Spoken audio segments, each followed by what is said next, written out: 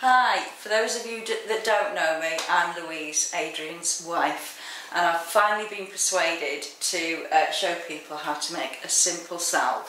So first of all, I'm going to do a primrose salve. So you just need permission of landowners, pick carefully, pick responsibly.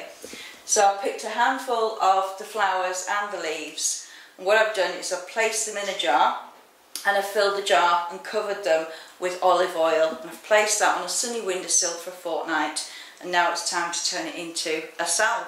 Okay, so what I'm going to do is, all I'm going to do is strain off. I've got a bain-marie, homemade bain-marie here, and the water's heating up quite nicely. All I'm going to do is strain off the oil into the bain-marie and just squeeze out anything else, any residue, and we're just going to heat that up gently. And all we do is we slowly add beeswax to this heated liquid. Okay, so now it's beginning to reach temperature, it's heating up nicely, is that oil. What I'm doing is I'm going to add 100% pure beeswax, make sure it is, and no additives in it. That's all that we've got to use. And I'm just adding little bits at a time because it varies, you know, the setting point can happen quite quickly. And to reach the setting point, all I do is I've got a glass of iced water, and you will see later on how we do this. If it rolls into a ball, when it's set, if I drop a drop in and it rolls into a ball, that means it's going to be a salve. If it spreads and sits on the surface, it's more of a cream. Okay, so we'll see that in a short while, but first we've got to add the beeswax. So we melt it gently. I'll just turn that down a little bit. So we're just slowly melting this beeswax, just to get it nice and heated up. The oil's heating up nicely. Incidentally, the primrose salve that we're making is full, primroses are full of salicylates. It's good for rheumatic pain and muscle cramps, and that's what you're making this salve for today. You can also make this with daisies, which is really good for bruises. It's very simple salve, and if you stick with the rule of just sticking it on a sunny windowsill for a fortnight and then heating up in a bain-marie, that's brilliant. You can even just use it as an oil rub. You don't have to add the beeswax if you don't want to. Okay, so just to let you know the different stages of the wax, the beeswax, going from a cream to a salve, what we're going to do is I'm just going to show you the drip test of what happens when it's going to be a cream, okay?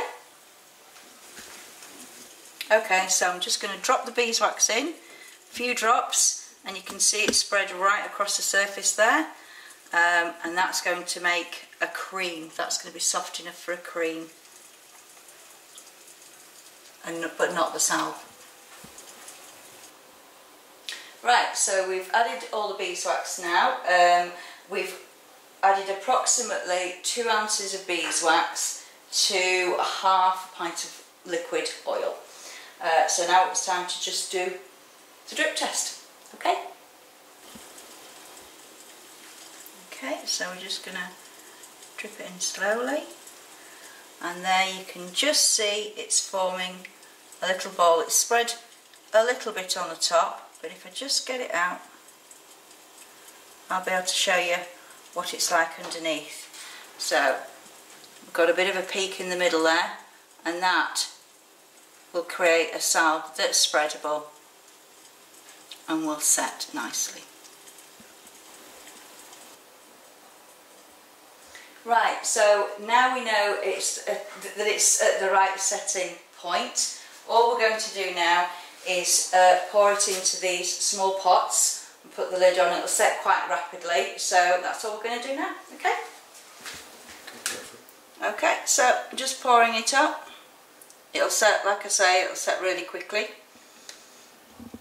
Just poured it into a jug to make it easier to pour. As you can see, it's setting in the jug now anyway. We might have enough for 6, if not, it's probably going to be 4, but that's okay.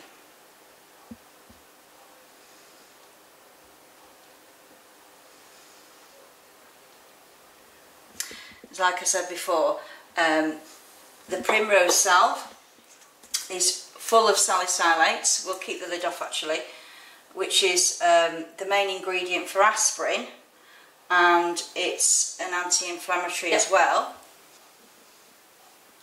Right, so all we've done is we've left it to set, and now we've got 100% natural product. So we're just going to rub a bit on hands there. This is good, again, like I said, for rheumatic pains, achy joints. It's an anti-inflammatory as well. So all I've tried to do is take the mysticism out of preparing something very natural that you can use yourself. Thanks for watching.